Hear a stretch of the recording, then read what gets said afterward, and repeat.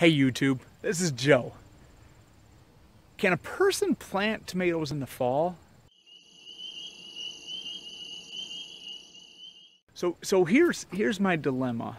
I'm wondering, can somebody plant their tomatoes in the fall for the following spring? So every fall, late fall, I'll take the tomatoes and I will, you break it apart and you pull the seeds out and you put them in the cup of water and you let them do the fermenting to kind of prepare the seeds, and then you dry the seeds and then you store the seeds. You try to store them in a spot where you won't lose them. And it seems like it's lots of steps. And so I'm wondering, can I skip some of those steps?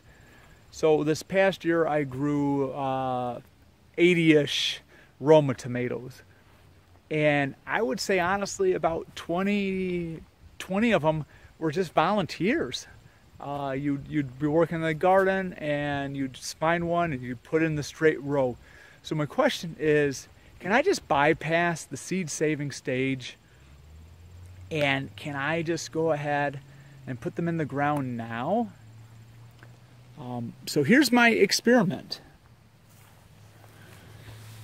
Dug a hole. Tried not to put my shadow in the way. So I dug a hole. And then I laid my compost down under it. And then I have spread tomatoes out across that hole. I know these tomatoes are fermenting as we speak right now. They're left over. They've been in my bin here and just stinking my garage up. And so my question is, will this work? So I've not read books on this. I've not really seen anybody else that does this.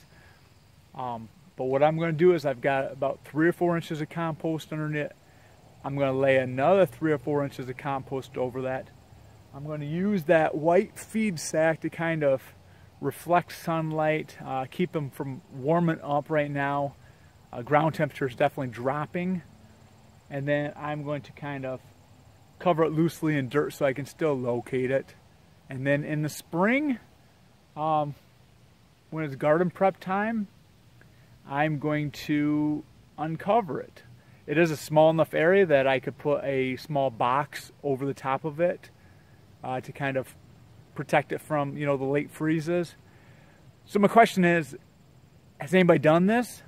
Can you direct me to a video where someone has had success at this? If not, I'm going to call it the Joe method, the Youngblood Family Farm method, because I don't really know what I'm doing most of the time, and you guys are stuck with it if you're watching. But will this work? That's my question. So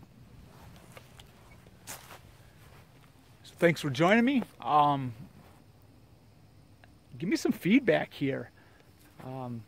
If you think this is foolish, let me know. If you think that this could work, let me know. But I've been trying to start seeds in my cold barn with heat mats and lights, and it seems to me like in this world, God made it a little bit easier than I'm trying to make it. I'm trying to come up with all these flashy methods, and I think that there should be a simpler way to do this. So yeah, thanks for sharing your time with me, and I hope you have a great fall here. Bye now.